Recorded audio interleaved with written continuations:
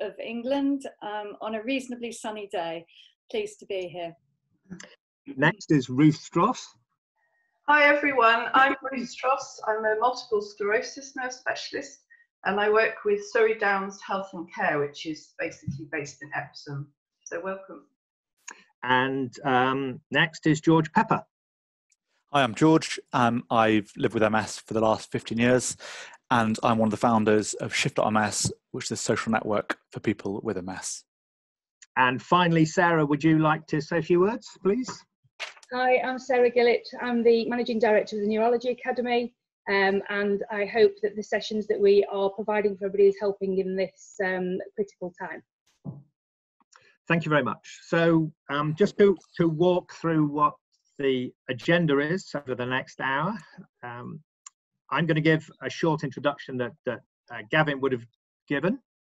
And then Joe is going to talk to us about mental health-based issues in MS in this time point. George is going to talk a little bit about Shift.ms, and we'll have a panel discussion, and we'll answer some of the many questions that have come in.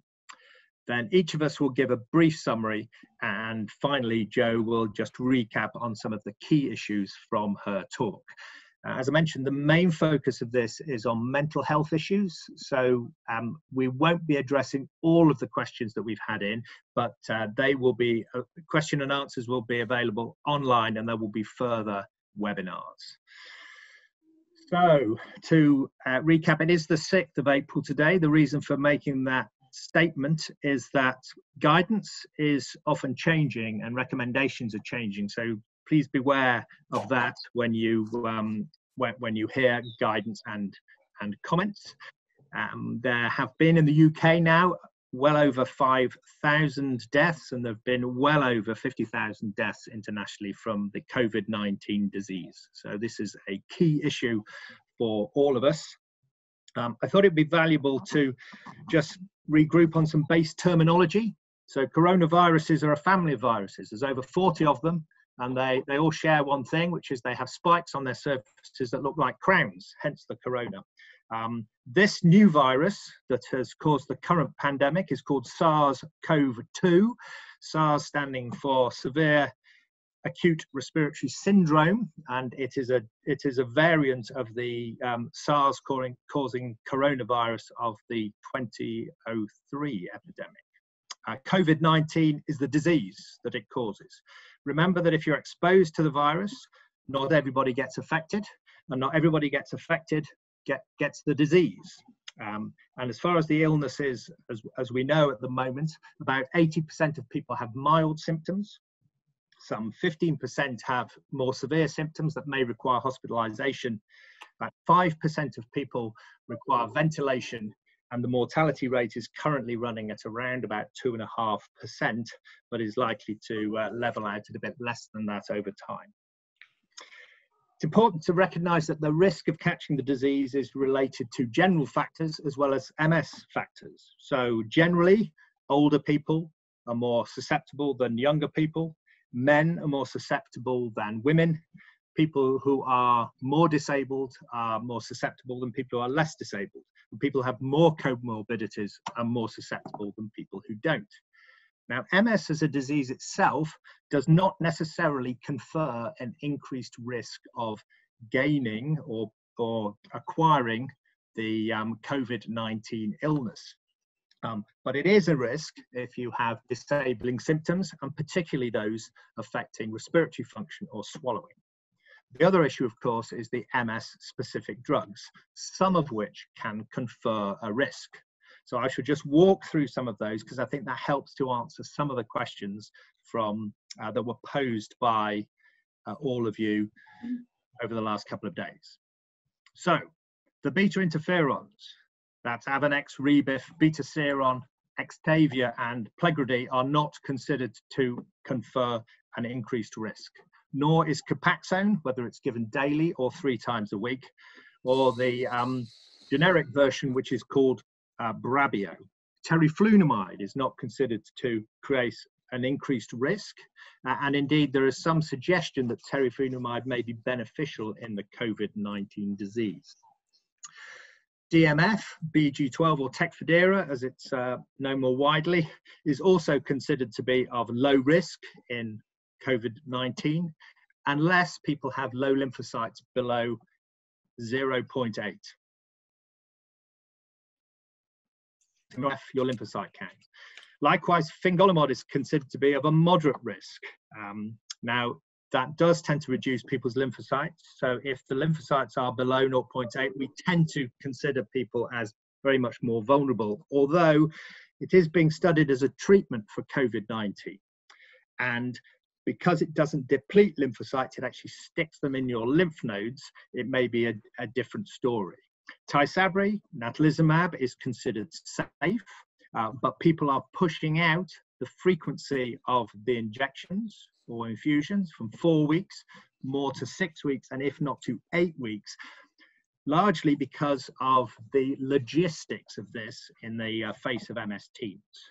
Ocrelizumab is considered to be of moderate to higher risk, particularly in the early stages after the infusion. So during that first 6-month period, and that is why the subsequent infusions have been recommended to be delayed.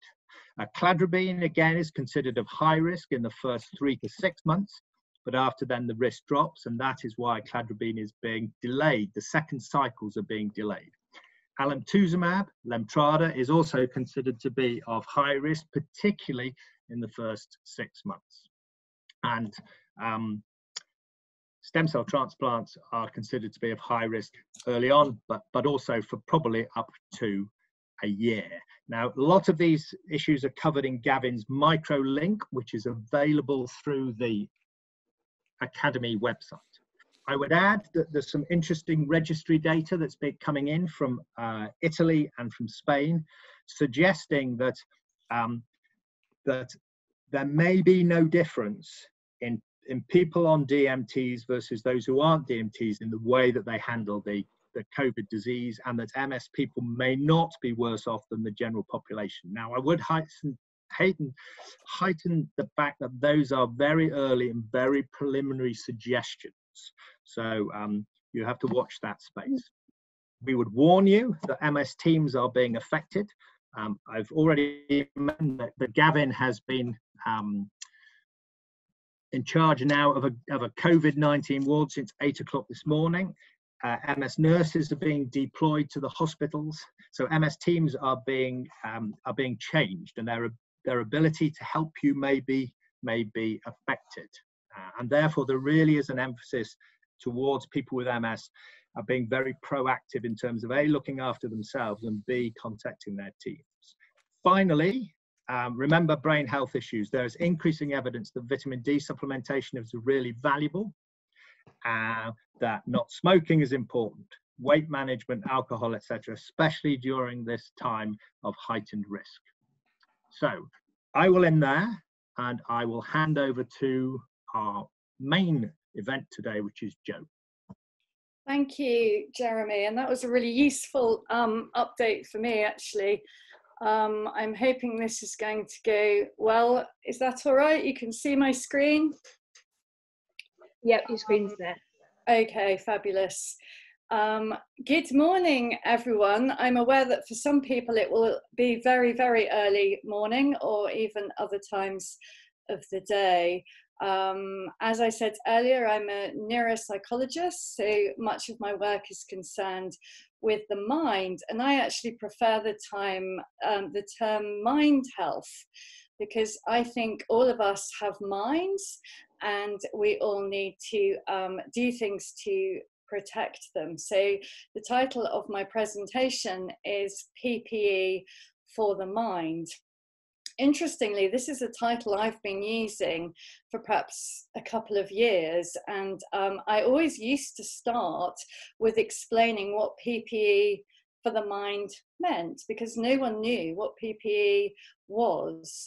Of course, now we're in a different position, aren't we? And everybody knows that PPE is the clothes and the masks that we need in order to protect our bodies from disease, especially the frontline staff. So PPE feels a particularly relevant title, but I think that we also need to be thinking about how we protect our minds in times of what essentially is an anxiety crisis as much as a physical disease crisis. So we haven't got too long.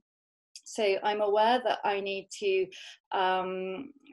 just go over the frameworks, just go over the basics, but I hope it will give you some heads up about how to manage your mind, protect your mind in this really tricky climate.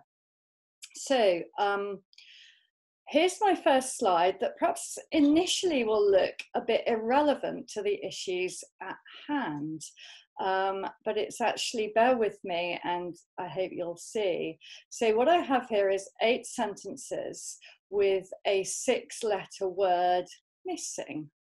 And it's the same 6-letter word for each sentence. So have a think about what might complete this sentence. Knowing you're something makes life feel more meaningful, particularly in times of crisis. Knowing this helps you manage stress, be more effective, be cognitively better, improves your relationships and your physical and mental health. Right, I'm going to ask my executive panel, any ideas from the floor or the screen? There's been a suggestion over the chat feature that is the missing word mind. No, it isn't, but it's a good guess. I have to say that was what my guess was as well. Okay, well, lots of people say that, or life, or there's some good guesses. The answer is values. Now, when I first started training in the acceptance and commitment therapy model, which is the most up-to-date form of CBT, or one of them, and I heard this, I thought that has to be a heap of junk. I just can't believe that that would be true. Knowing what's important, knowing who's important, helps manage all of this big stuff. But actually, the more I've worked within this model, the more training I've done to hundreds of people, including a lot of frontline staff like the police and nurses, but more importantly, used it in my own life, the more I realize it's absolutely very true, that knowing your values helps with a range of things, particularly managing difficult feelings in times of crisis. So what are we thinking about when we talk about a value? Because it's another one of those misused words that became very trendy and very lip servicey in a lot of big organizations, a bit like mindfulness. And when it's used wrongly, it can actually be quite dangerous and misleading. So what I mean when I say a value essentially is what's important to you. What's important to you right now in this current climate, and who is important. So the first important thing is it's personal. It's about what's important to you, not what's important to me. So it's not what society says. So society says, actually most of my friends, that I should be very interested in the environment. But I'm ashamed to say that I'm not that interested. I know that's bad, but that's how it is. Deep in my heart, it's not something that captures my attention. And I'm not overly fond of animals either. I could easily step over them without interest. Again, you might be gasping with shock. Lots of people do when I speak with live audiences. But what's important to me is relationships. I'm a big fan of communication. I like supporting people, being helpful, giving them truthful information, and being my authentic self, which is why I'm internationally confessing that I'm not interested in the environment when I should be. So please don't share that. You know, I'm hoping I'm not talking to too many people. And it's also important that values are things that we express in action. If we don't express them in action, it's kind of like my dad's mobile. It never gets switched on and it can't really do its job. And it's about expressing your values in the small things. So we're not talking about getting up today and going and running an international business. We're talking about making your son a cup of tea when you don't really fancy it, or texting a friend who's a bit overly needy and annoying. If you can't express it, it's not a value. So here's a few examples. So there's a few of my values that I like to bring to work. Some of them I keep when I'm out of work as well. And that's my second son, very patiently explaining to my tricky nephew how to manage something on the TV screen. So when I asked him about what his values were in life, he gave me those ones in green. So we don't have too much time to pause over each slide, but this will be available for you afterwards to ponder in more detail. So at the end of the day, us flawed humans, we are either taking action, so every single thing we're doing, right down to sleeping, drinking a cup of tea, having a chat, sitting here staring at a screen, speaking into a screen, it's either going to be a towards move or it's going to be an away move. If it's a towards move, we're doing something that is taking us towards our values, what we've decided is important. And let me give you an example. So waking up this morning, you'll be pleased to know, next to my husband in bed. And I was thinking, you know, a nice towards move would be to get up before I come out to my office and make him a cup of tea and ask him if he slept well. So that was all good. But you know what? Just before I was about to get my leg out of bed, something happened. He did something that captured my imagination more than thinking about my values. He started to breathe, and he was breathing exceptionally loudly. You know, that way that sometimes men do, in quite a kind of gruffly, snorty sort of breathing kind of way. And my mind got quite hijacked really by, this is so irritating. How come he gets to snort and snuffle in bed when I've got to get up and go to work? And I started to feel a bit angry and then a bit anxious, probably about coming here and talking to you guys.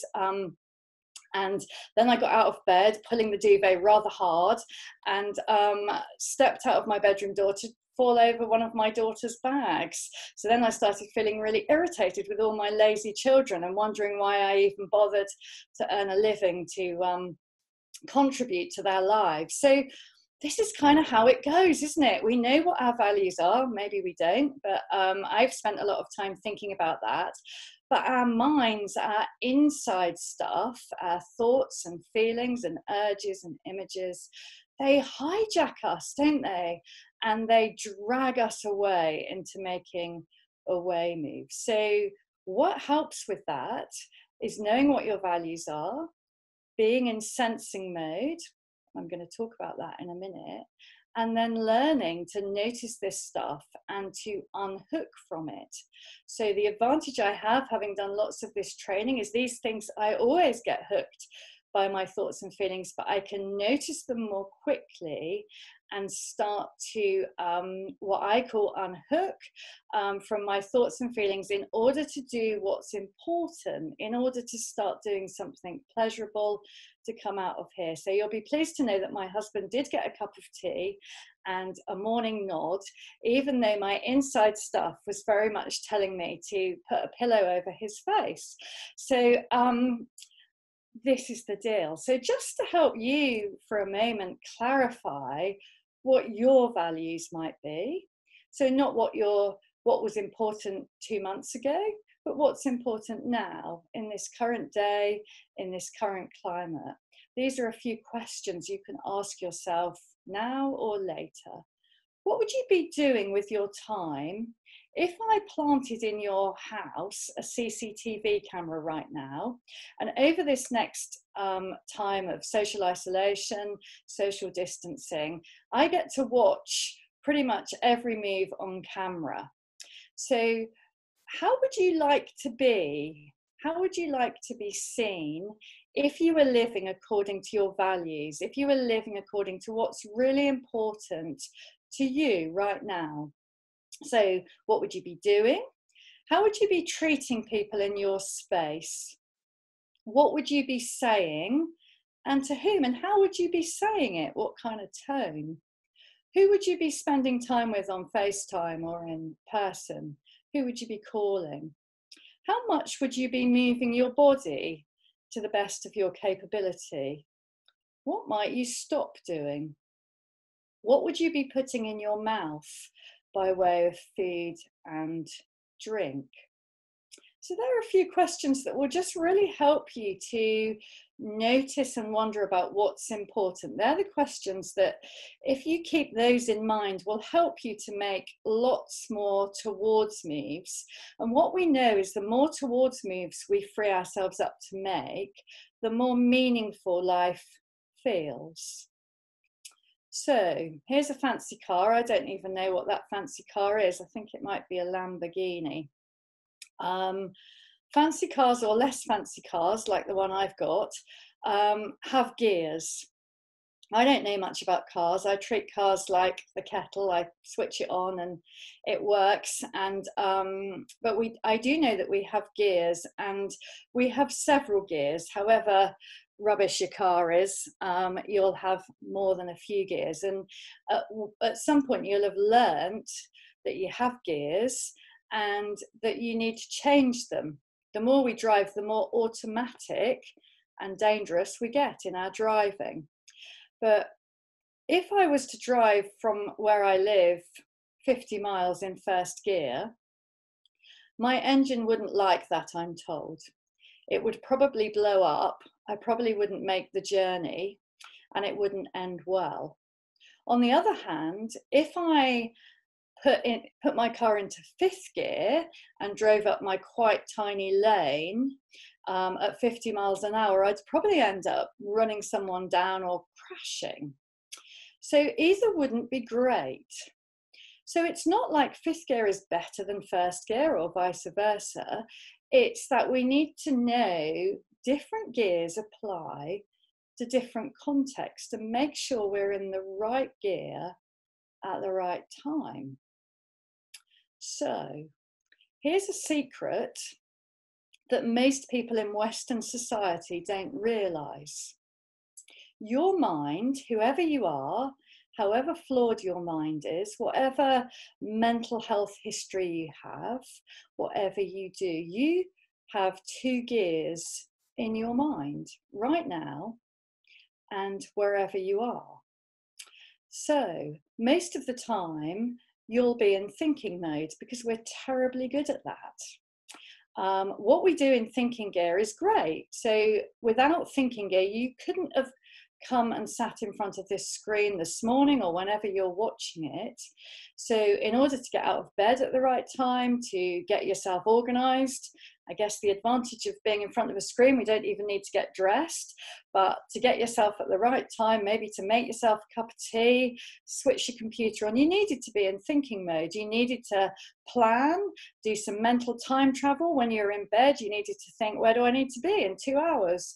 You needed to aim for your goal. So that's fabulous that all of you who I'm talking to have thinking gear available to you.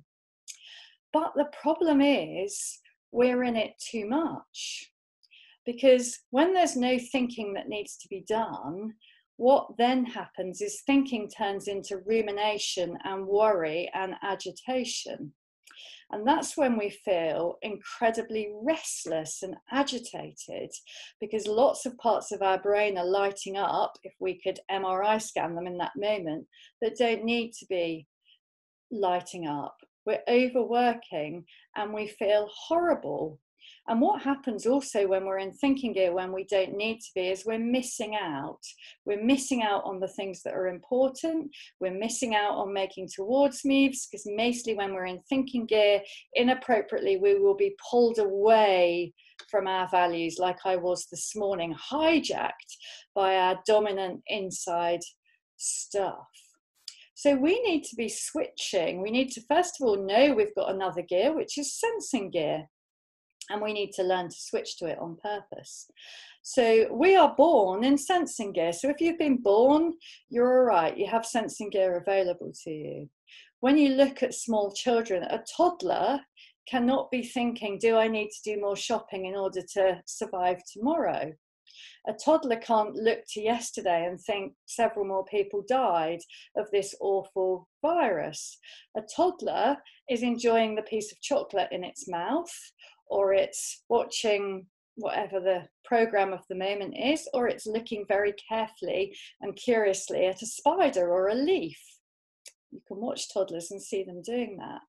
But as we grow up, as language develops, we get pulled out of our sensing mode to the point where our default mode is thinking. And that's why there's catastrophic amounts of stress in this world before we even got to the point of a COVID virus. So how do you then get into sensing gear? Well, I'm going to show you in a moment. But right now, you're probably in it. So right now, if you're staring at a screen intently and listening to me, you're using 2 of your senses. So if you're even using 1 of your senses pretty wholeheartedly, you're in sensing mode.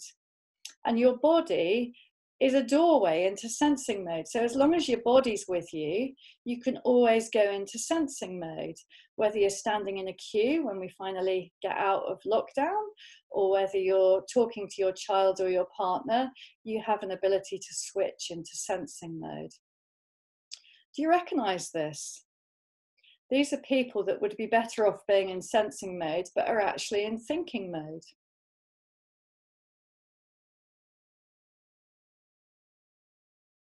That's a lot of us a lot of the time. So, first of all, just know you've got these 2 gears and that you can switch. Because if you're in thinking mode when you shouldn't be, you're going to be much more likely, like this lady, to be hijacked by your inside thoughts of what's going to happen, memories, futuring, and anxiety, and be pulled into doing things that isn't your ideal self, or just feeling really agitated and unwell. So I want to take you into sensing gear. In order to do that, it would be much better if you can close your eyes, if you're willing to do that, just so you don't get distracted. So just kind of close your eyes and start by thinking, just noticing what noises you can hear. And then see if you can notice even quieter noises. And then just take a bit of a sniff and notice if you can smell anything. And then notice your whole posture in your chair, from the top of your head to your feet. Now, your mind might then jump in and say, well, I can't feel aspects of my body. Just notice that your mind is saying that, and notice the bits of your body that you can. Notice the position of your hands. Notice whether you can feel anything under your fingers, or the absence of any feeling. Notice what you can see behind your closed eyes, that perhaps it's not dark like you expect. There'll be patterns of light there. Just see if you can notice that. And then notice that you are actually breathing. And notice which parts of your body are moving as you breathe. Notice your shoulders and your stomach and your chest. Notice the air going in through your nose. And then just again, pay attention to the noise and see if any noises have changed. And then most importantly, notice there's this point of view that's noticing. So you're not the sounds, you're not the taste in your mouth even, you're not even your breathing. There's a weird part of you that we don't even have a good word for, that is able to stand back and notice stuff. And if you can notice anything at all, you're in sensing mode. Our minds are very flawed and they spend a lot of time trying to drag us out. And I'm sure your mind will be saying, am I doing this right? Maybe it's not like everybody else. Maybe I can't do this. But that shows that you're in sensing mode and that your inside stuff is trying to challenge you and pull you away. So just kind of notice that you can notice. And the more we strengthen that part of you, the better you'll be and the more likely it is you can make towards moves. And then when you're ready, just come back to the room. So if you were here with me, I'd ask you what that was like, what you noticed. And you might say, I noticed the birds. I noticed that my feet were a bit restless. So if you're able to say, I noticed, then you're in sensing mode for at least a few seconds. And that's a great start. So here's some ways you can get into sensing mode today, in the next hour after we finish. So you can listen. You can focus on a body part where you can feel yourself breathing, or another body part. If you're able, you can push your feet down. If not, you can push your fingers together or shrug your shoulders. You can notice through your eyes. Even if you can't see very much, you can notice what your vision is like. Even if you've got double vision, be curious about that, really notice it. Or you can find something incredibly essential like a big piece of chocolate, and you can put that in your mouth and you can really taste and smell and experience the chocolate. As most of the time we don't. We just shove it in our mouths more and more each time. We don't enjoy it, and it can lead us to what would be away moves, not looking after our physical health. So each time you bring your full senses or one of them to something, you're doing a mental sit-up. One good way of noticing when you're in thinking gear, when you don't need to be, is if you're in the past. So any memories or regrets, images about anything other than this moment, you're in your mind TARDIS, dipping off to another time zone. You're not in the now, you're not using your senses, you're in your head. And if you're doing futuring, planning, worrying, fearing, then you're in your mental TARDIS. You're not in sensing mode. So get better at noticing that and just saying out loud, I'm in my mental TARDIS. If you live with other people, best to say it in your head. But if not, you can say it out loud and that's good. Or stick a picture of a TARDIS on your fridge and in other places, just to remind you, where am I?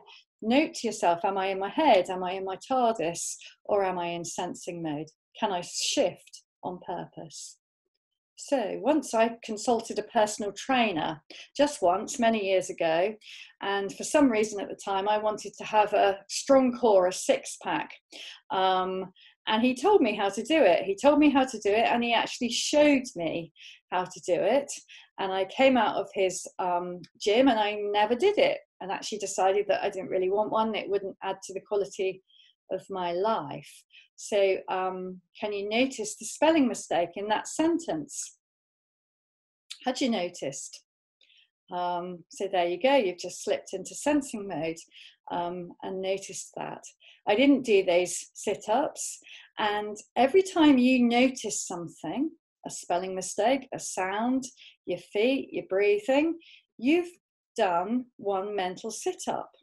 So you have potential by the end of this lockdown to have a very strong mind six-pack, which will do you more favours in many ways than staying physically well. Because if we have a strong mind, it helps us with stress. And every time you do a mind sit-up, your mind will get better at that. We've actually shown on MRI scans, it changes your neurology. It improves your attention. It strengthens those parts of the brain that help us solve problems. And every time you do a mind sit-up by noticing something, you will be more easily able to shift gear, stay there more longer, and feel less stressed. So the problem at the moment is not only are we on lockdown, but so is the thoughts and feelings monster inside of us. So he's really bored too. And he's spending a lot of time in a battle, in a tug of war with many human beings, trying to drag them into away moves. That's the only thing that amuses him in social isolation, is seeing humans slip into being the people they don't really want to be. And when we're fighting to get rid of thoughts and feelings, it's like that picture. We're kind of, look at that poor man's face. He's in so much mental pain. He's in so much, he's high levels of fatigue. I mean, you would be, wouldn't you, if you're doing that all day with your thoughts and feelings, trying not to slip into the pit of despair. So we haven't got huge amounts of time, but I just want to show you a couple of techniques that you can do to actually be willing to have thoughts and feelings. Notice them, name them, acknowledge them, because actually that's what helps us to drop this rope. The only power that this man has is to drop the rope. All the time he keeps pulling, he's going to be exhausted, and he can't sit down and read a novel. He can't have a nice chat with his partner. He can't phone a friend because he's too busy trying to get rid of the thoughts and feelings monster. Can you see that? So here's a technique, quite bizarre, quite counterintuitive, but there's a lot of people right now in the world that their darkest thought is, I am going to get this virus. That hijacks us into a mind train that takes us into, then I'll get really ill, then my MS will get worse, then I'll die, then I'll leave my family. We can be at the funeral parlour before we've even kind of, been there 2 minutes. So instead of battling to get rid of that, so what we naturally do is we run away from it. We start distracting ourselves. We throw some food into our mouths. We have a glass of wine. We shout at our family. We start doing frantic exercise. We've all got our things, haven't we, to avoid our emotions. So instead of doing that, we're just going to write it on a piece of paper. So if you have one, get a piece of paper, make it landscape. If you haven't, just kind of listen and do this at a later time. So on a piece of paper, works best if you put it in the right bottom corner. Write, I'm going to get the virus. Write it slowly. Allow yourself to notice it. And then just have a look at that thought that maybe you've been avoiding and just notice what it brings up in your body. Maybe it makes your heart race a bit, understandably. Just notice that. Notice where you can feel anxiety in your body. Allow it to be there. Be willing to have it. Drop the rope. And then what I want you to do now is to write this sentence in front of it. I am having the thought that I'm going to get the virus. And just notice that. Might make you more anxious. We're not trying to get rid of experiences. We're trying to notice them, wake up to them. So I'm just going to ask George, as I saw that he was doing that, what was the impact of adding that sentence, writing it down? Well, certainly the first part of I'm having the thought that made me feel a bit more relaxed once you introduced that particular line. Kind of just, yeah, it diminishes the power perhaps a little bit. So for some people it does that. These are tools, you can play around with them. For some people it doesn't do that. So just have a play. But for a lot of people that will diminish the power of that thought, gives you a bit more wiggle room to go and do something important. So now try adding this. I noticed that. And then add that whole sentence in your head. I noticed that. I'm having the thought that I'm going to get the virus. And again, for a lot of people that might not work, but for many, many people, it just diminishes that tight pull on the rope. It gives you a little bit of slack. So at least you can have something to eat or talk to somebody or watch an interesting film whilst holding that rope more lightly. So have a go at it. I can do this now whilst driving or talking to somebody or writing an academic paper. But for a while when I was first learning, I had to always do it on paper and sometimes several times. So it requires practice. It's a skill. The first time I picked up a guitar, I couldn't play it. And I can't play it now because I haven't practiced that skill. So these are skills that need practicing. Every time you have a thought that you notice, If you're in sensing mode, you'll notice your thoughts, write it down and play about with that. Have a go at this. So some people are calling it COVID, some people are calling it coronavirus, so whatever you're calling it, your mind is shouting this, and we spend a lot of time trying not to process it. So here again is something different, to drop that rope, say it over and over again. And I'm going to invite my panel to help me with this, because otherwise I feel very weird. So with me, just for a few seconds, repeat this word over and over again. Do it in a silly voice, make it fast, make it slow. Start now. So coronavirus, coronavirus, coronavirus, coronavirus, coronavirus, coronavirus, corona, corona, corona, corona, virus, virus, virus, virus, corona, corona, corona, die, die, die, corona, corona, corona. Right. It feels very strange doing that in front of a screen. It's much better when I use big audiences and then we can play about together. But you might notice that when you now say that out loud, corona, just feels a little bit less scary, a little bit more of a word, like a normal kind of word. So again, you can play about with that. If you live on your own or on your own, you can say it out loud, shout it, whisper it, say it in a Mickey Mouse voice. It just seems to diminish the power of these words in our heads. At the end of the day, that's what they are, a word in our head. You can write it out like old-fashioned lines. I'm going to get corona, or just the word. You can decorate it. You can do this with your children. It's a very helpful skill to teach children as young as possible. Put some eyes on it, decorate it, do it in different colours, different pens. Have a go. Once you start to spend more time in sensing mode, you'll notice your thoughts more often. And that's what we need to do to protect our minds. When you notice a thought, I'm going to die, I can't cope with this, everyone else is doing better, you can just ask yourself, is that a helpful thought to me right now? Is it helping me in any way to be more like my values? Probably not. If not, you can try one of these techniques, or you can just focus on something important like reading or phoning somebody or watching something useful. Ask yourself, if I believe this thought as the absolute truth, how does it make me feel or act towards myself or others? So we're not asking, is this true? We're not arguing with it. We're not trying to find counter arguments. We're just asking, is this helping me right now in this moment? Might help me this evening, but is it helping me right now? Mostly it won't be. So this is a bit mean when none of us can go on a plane. I'd really like to be flying off to Spain right now and looking for a sunbed, but hey ho.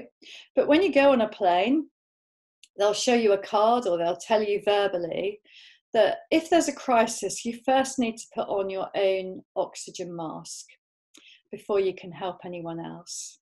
Often in times of crisis, our minds get even more bullying. They're pretty bullying most of the time, actually, for most of us. But when we're hurting, upset or frightened, our minds can get even more unkind, and their tone changes to something that's really harsh and unpleasant. So my mind says, you know, get a grip, kind of all your colleagues are doing all right, you're a psychologist for goodness sake, man up, sort it out, stop being pathetic. And that just really isn't very helpful. It makes me feel anxious, it makes me feel sad, it makes me feel inadequate. My large not good enough story that we've all got gets very loud and grumpy. So just see if you can notice that bully and speak to it as if you'd speak to your children or somebody very immature when they're squabbling. Just say, be kind. Yeah, that's not very nice. Don't say it. Don't be like that. And do something you would do for a good friend. Be a better mate to yourself. Be a better friend. Make yourself a mug of hot chocolate. Run yourself a bath. Grab a good novel to read. Do something that takes you towards your values rather than beat yourself up. And you'll start to feel better. And when you start to feel better, you can then show others compassion. So just to finish off, we're going to do what I call a pod. You can do this lots of times in the day. The more you do it, the more it will help. So just kind of pause right now. Notice your stomach. Watch it going in and out. Notice what's going on for you right now in this moment. Where are you? What's your body feeling like?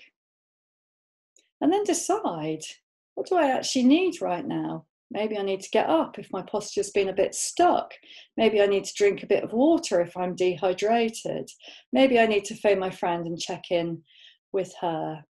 But all the time we're running around, not noticing what gear we're on autopilot. We're going to be constantly dragged into making away moves, running away from our feelings, not doing what's in our best interests, not doing any self-care that will give us the best chance of staying well.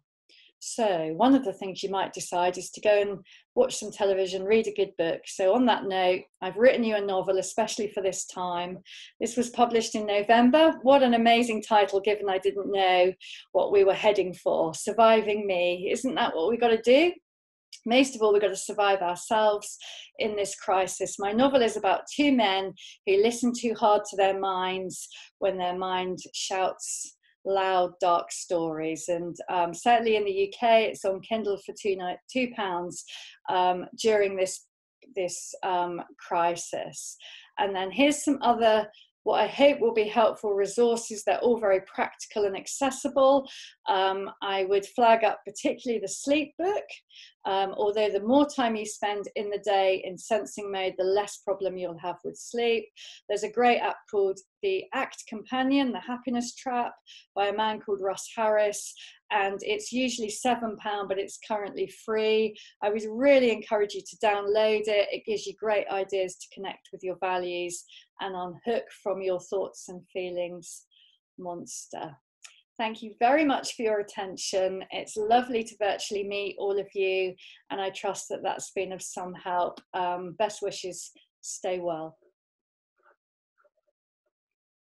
That was excellent. It's now time to pass over to George, please. Thanks, Jeremy, and thank you, Joe. It's a brilliant talk and just a real reminder that we need to take care of ourselves. So thank you very much. So as we all know, the MS patient community is, we're incredibly anxious right now. We've seen it on the Shift.ms forum and over our various social channels. MSers, and I very much include myself in that, are, we're concerned about what the coronavirus might mean to us. And it's a difficult time for us all. Like in our household, we're finding it a real challenge to fit in 2 full-time jobs, homeschooling a 5-year-old and trying to keep a 2-year-old entertained. But that's nowhere near as tough as it is for those who've lost their income or those who are on the front line in hospitals around the world right now. And I suppose each and every one of us is experiencing our own challenges, and we've got to look after ourselves and support each other where we can. In advance of this call today, we were looking through the questions that have been submitted, and there've been a huge amount on treatment, which Jeremy's already referred to. But there's also some practical concerns that people with MS have, such as how to manage relapses during this time, impact on routine MS appointments, how treatment monitoring works when we're told to avoid hospitals, and what happens to those who aren't receiving their regular face-to-face care and support due to lockdown. I don't know. And spare thought for those who are stuck in diagnosis limbo land right now. What a difficult time it must be for them. So it is a tough time for us all. At Shift.ms, I suppose our response to COVID-19 has been to, I suppose, firstly, inform MSers through the latest information and expert knowledge. And we try and provide responses to MSers' individual questions regarding the pandemic. And we've released, I think, 4 video interviews now with Professor Gavin Giovannoni from the UK and also Aaron Boster in the US over the last couple of weeks, which I think have had over 45,000 views, which is incredible. Shift.ms launched a campaign, also launched a program 2 weeks ago called COVID Companions, which is essentially about Shift.ms pairing 2 people living with MS who are living in isolation with each other to provide peer support at this time. If you're interested, please take a look. And we're also launching a suite of tools to help MSers keep their minds active and occupied at this time. You can find all of Shift.ms's COVID-19 specific support at shift.ms/COVID-19. and that's all one word. But my kind of personal take on my personal advice on the situation is, many of us might be in isolation, but if you can, in any way you can, please try and stay connected. Try to have regular interactions over video calls, over whatever means makes sense to you, with friends, with colleagues, with families, with neighbours. Try and speak to others around you, and also get support from fellow MSers. It always amazes me how supportive we are as a community, with others who are going through similar situations to ourselves. I think so many of us are here to support each other. So yeah, please lean on us when you need us. I found it, last 3 weeks working from home, I found building structure into my day, building particularly important. So no matter whether you're employed or what your family situation might be, I really recommend structure and routine can really help at these times. But as Jo so eloquently put, and I don't want to butcher any of her talk, but we need to look after ourselves, and we need to ensure that we have time for ourselves each day, and if only for a brief moment, because at times it feels that's all we've got. Make sure you have some time for you, to look after your minds, to look after our bodies, and to have time to find that sensing gear that Jo tells us about. But I suppose finally for me, there's a post that a member left on the Shift.ms forum last week that made a real impact on me and many others. And I'm going to paraphrase if that's okay. It talks about how MSers are actually very well equipped to deal with the coronavirus outbreak. Compared to the rest of the population, MSers are all used to, firstly, being stuck in limbo. Nobody can tell us how long this will last. Living with uncertainty. We all know only too well that nobody can predict what the future holds for us, and what to plan, and we have to plan as best we can, but always live in the present. We're used to listening to our bodies and struggling to decide whether our latest symptom is something to be worried about or not. We're familiar with trying to interpret complicated, evolving, and occasionally conflicting medical advice. We appreciate that there's general guidance, but each of us have to make our own choices based on our own personal circumstances and our own assessment to risk. Many of us are familiar with self-isolating and adapting kind of good hygiene practices to avoid infection. We acknowledge that bad things happen that are outside of our control. We belong to a community that do not rely on regular face-to-face contact. We do our best to maintain our sense of humour. And I suppose most importantly, we're used to building resilience, and that's very much an important factor right now. And finishes her post by saying, coronavirus, everything is relative. MSers, keep calm. I think it's safe to say we've got this one. So I found those words, they really hit home to me. So if you'd like to read more, the full post is on the Shift.ms sites. But just a special thanks to Jo, to Jeremy, and to Ruth for being part of this panel session, and for Sarah and the Neuro Academy for organising. Thank you very much. Thank you, George. So we now got a few minutes to answer some questions, and we've just picked out a few of these questions first, and I'd like to come to you, Ruth, to start with. So one of the questions was, what exercises can I do during this lockdown period to ensure I don't get weaker? I'm still quite mobile, but I can feel myself getting weaker from inactivity. Hi everyone, that's an excellent question, and I've had that from quite a few patients already. I have spoken to my colleagues. I work within a community neuro rehab team, and I spoke to one of my colleagues who's a neurophysio this morning. She said there's some excellent advice and actually videos that you can use at home on the Chartered Society of Physiotherapy, and they've been put there since the crisis, so really helpful.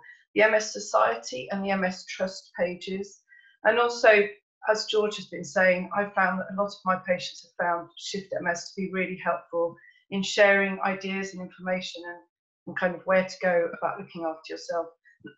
As the question says, it's really important during this time to keep doing this as much as possible. Thank you. Can I stick with you, Ruth, and ask you a second question, which is, I'm due back from maternity leave. Is it true I have to give 2 months' notice? Secondly, I'm a vulnerable person. How can I go back to work when I have an 8-month-old? Is there financial support for me? So with regard to the notice periods, I don't feel that we should be able to give you that advice, but I would go to acas.org.uk, and that has specific advice that has been updated since the crisis about what the role of your employer is. If you have any specific concerns like this, if you can contact your MS team, I do appreciate that some are in transit or quite busy trying to catch up with how their response is to this crisis. But so definitely go to acas.org.uk, try and get hold of your team. The MS Society has really good website pages on financial help. And again, it breaks it down into all the different areas. So it will have advice on this. And also the Department for Work and Pensions, they have basically the role of your employer with protecting patients who are high risk. And so with regard to whether you should be shielding or self-isolating, again, it's back to what Jeremy was saying, that guidance has been posted by Gavin, and I'm sure will be available on the websites. And again, Shift.ms, share information. Thank you. Now, there's a question that I think is very relevant to you, Joe, and that you've covered a little bit in your talk, but actually this I think is an exemplar for how to take forward some of your work and your recommendations. So, question is, with the coronavirus, my anxiety and stress are affecting my sleep. I can't calm my mind down at night. My doctor has me on drugs which do not work when my mind is racing. I'm not sleeping, and I have feelings of fatigue and off balance during the day. What can I do to help myself? Okay, yeah, I'd really like to reiterate, the problem for you and for loads and loads of other people, I would say 90% of the population with or without MS, is they don't know they've got a sensing mode. So they're not practicing it, they're not strengthening it, they have a very weak mental six-pack in terms of unhooking from difficult thoughts and feelings. So when you're really good at something, so if you're over 15 and you've practiced thinking mode for decades, you're very good at it. So when you lie down, you're still practicing thinking mode and you're doing it incredibly well. So if your challenge was to think a million thoughts every minute, then you're probably getting quite close to that Olympic goal. But if you actually want to get some sleep and enjoy life, it's not such a great expertise. So every day, just start to strengthen your sensing mode. And as I say, we've got some really exciting MRI evidence now that the more you do sensing, the better you'll feel, the better you'll sleep. And on one of my practical resources at the end of my presentation, there's a book by Guy Meadows. There's lots of YouTube videos by him. He works in the same model that I do, acceptance and commitment therapy, which is, in my opinion, the best model of psychological therapy for people with MS and everybody else. And it gives you some really good tips about how to specifically apply these principles to sleeping, but practice sensing mode as much as you can.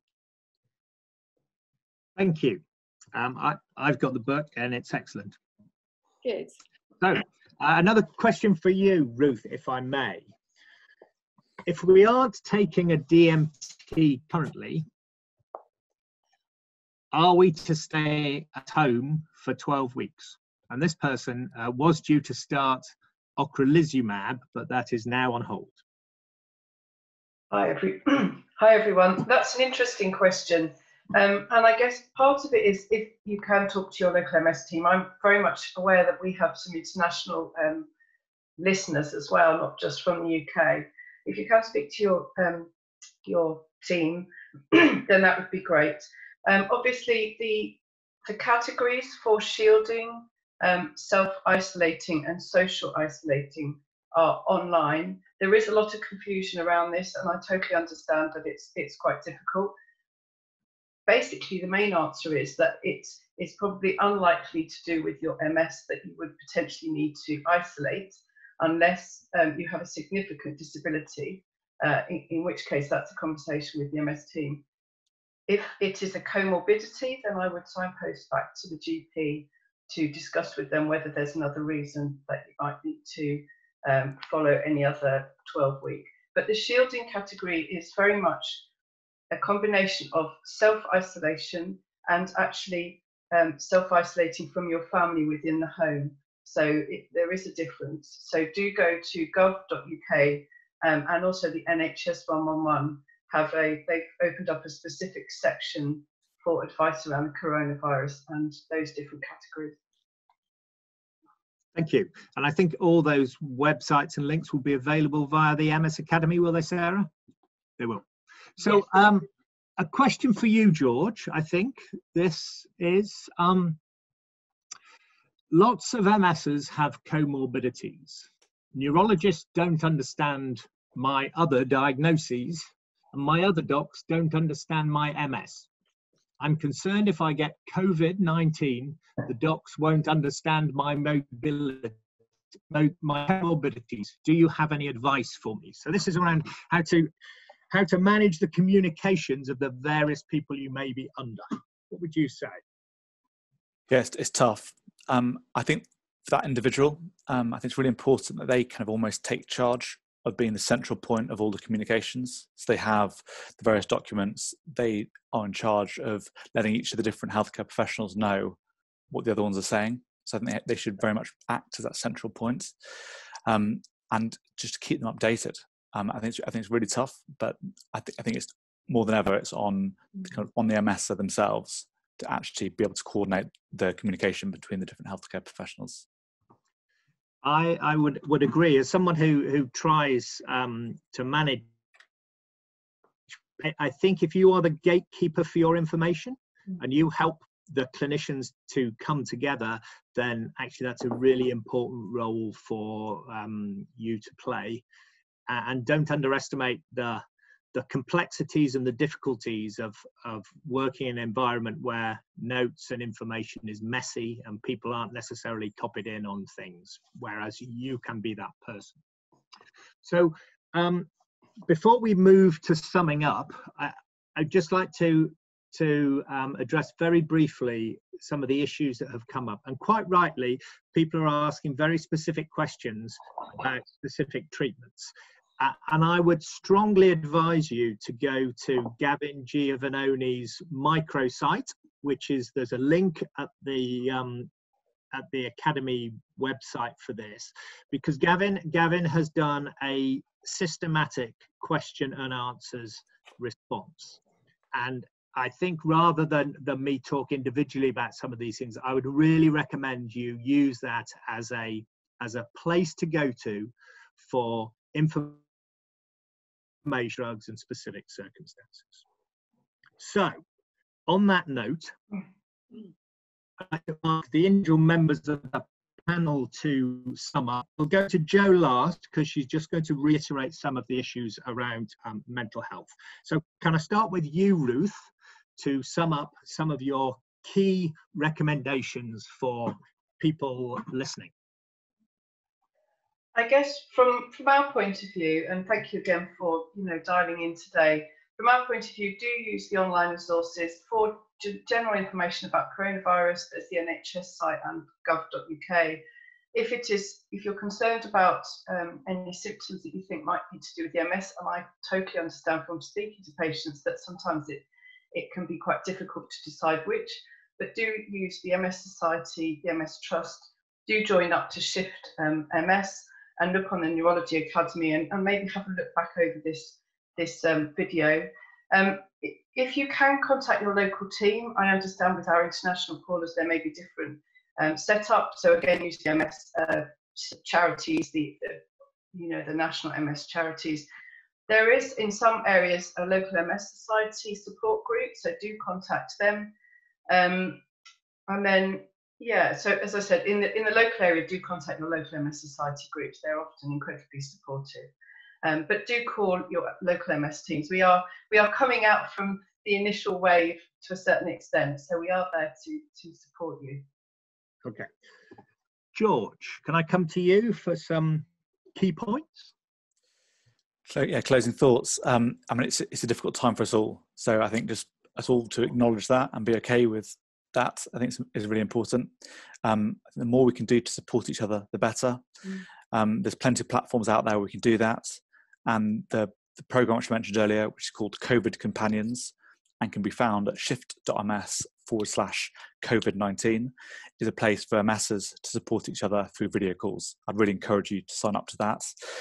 And as Joe, and I'm sure we'll hear in a moment, it's so important that we take care of our mind. But yeah, take care, people, and be safe. Thank you.